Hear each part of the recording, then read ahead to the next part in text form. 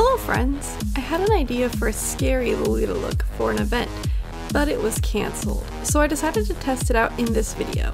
Keep watching to find out how I transformed into this creepy monster. I have no idea if this look is gonna work, but I'm gonna give it a try. I was inspired by Toshi Honori and Sour Girl. I love their use of reds in makeup and in art. One of these days I'm gonna get my ass to New York and do another collab with Toshi. I miss her so much. So I'm using another NYX foundation that I don't like as much as the photo finish one I normally use, but I wanted to use it up. I'm blending out my foundation with my silicone blender. So I'm using this BH Cosmetics contour and blush. I'm just gonna use the white from it as my powder. I'm using this to give myself a less natural complexion and appear more chalky, more doll-like and deathly. Now from this Morphe palette, I think these two, maybe this one. I'm gonna use like all these colors in this look. This is 35F. It's a very warm golden palette. I'm covering my neck in a bronze and gold color to cut out my face and have it stand out more, for more drama. I'm gonna prime my eyes. I didn't put any concealer on because I'm gonna play off the fact of looking like sickly, like a broken doll, so I'm just gonna use my eye bags. Ooh! I don't know what I'm doing. Now I'm blending a bronze gold eyeshadow up my crease and into my eyebrow. It looks real crazy right now. I kind of look like a golden member of Kiss. It'll make sense, I think, I hope. Then I'm going to emphasize my eye bags with a yellow gold from the same palette. Next, I'm smearing red into my crease and into the gold and under my eyes. And now I'm applying a darker red into the crease and all over my eyelid. I'm going over it with like a lighter pearlized white, just in the center. I'm gonna use these two reds from that contour palette. I'm using the blush to contour and add 6 shading details with color. I want this look to be very smudgy and not precise. Then I darken my eyes a little bit and go in with a white eyeliner. I kind of ruined this eyeliner because I painted my lashes with it. So I used up most of it and it's very chunky now, but that's okay because this is like a chunky, messy look.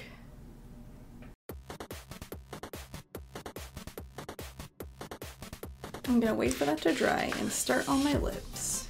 This lipstick I got in Japan and it's called Look Me. I thought it was called Looky and I was gonna be like, looky, looky, looky, looky, looky, but it's called Look Me. Look Me!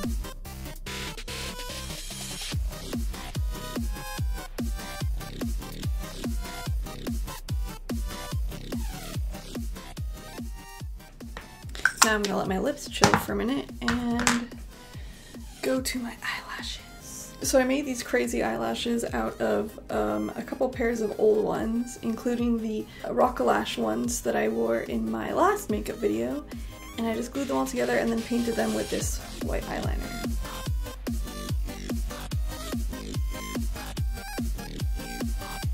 Now I'm adding the same yellow gold as I did before around my lips and blending it upwards. And I'm using a color from this, one of the first reds that I laid down in the very center of my lid. Then it's on to sparkly tears. I'm using a glitter liner from Japan, but NYX and Urban Decay sell very similar one. I'm using like the side of the brush to wipe across and then just like bringing it down in tears. I'm gonna go in with another glitter liner. This one is from Daiso.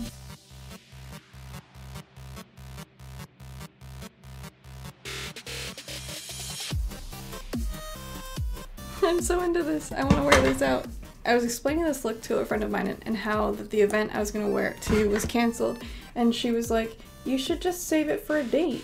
I'm adding some white mascara and bottom lashes, and now I'm ready to get changed. So this wig is from Minty Mix. It's the Marshmallow color, I forget what the cut is called, and this dress is from the Taobao brand Angel Heart. I think it's kind of a replica of Katrina by Angelic Pretty. This headpiece is by Baby Starshine Bright, and I think it's called like Pearl Drop Princess, something like that. It's a rectangle headdress. The creme de la creme, the perfect final piece for this, is white mesh contacts. I absolutely love white mesh contacts and I like want to wear them with every look. I don't think I'll be able to put them on camera. These lenses I got at a costume store called Malabar in Toronto. They are white and then the center is mesh. I used to own ones that were all mesh. I'll list some places in case you're not in Toronto that you can get safe white mesh contacts, because I once bought a pair that was fake. It was like a solid white contact with mesh printed on it, which is really dangerous to wear. Also, these contacts are great at night, but during the day it's really hard to see because looking through them, it makes everything a little bit lighter and blurry. It's kind of like when you get out of the shower and you see your mirror is all fogged up. Like, you can still see your reflection, but the mirror's foggy. So I totally recommend these for like nighttime looks or just a photo shoot, but not for all day long wear. I'm not gonna put the other one in yet because I still need my vision to focus the camera. Final touch, which is a little bit extra, and I probably should have done it before I put my dress on. I'm gonna do colored food dye for my mouth to make it look gross. It's a haunt trick that I learned. If you want to do this, don't swallow the food dye, just swish it around and spit it out. Now my mouth is green and gross. Ugh.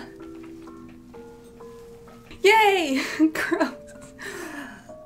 And then when you're done, you can brush your teeth and it will just come off. You can have temporarily gross teeth. I hope you all enjoyed this look. It's really fun. I'm really digging it.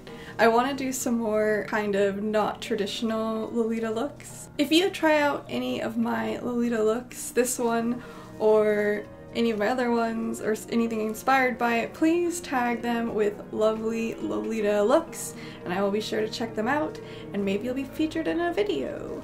Until next time, stay spooky.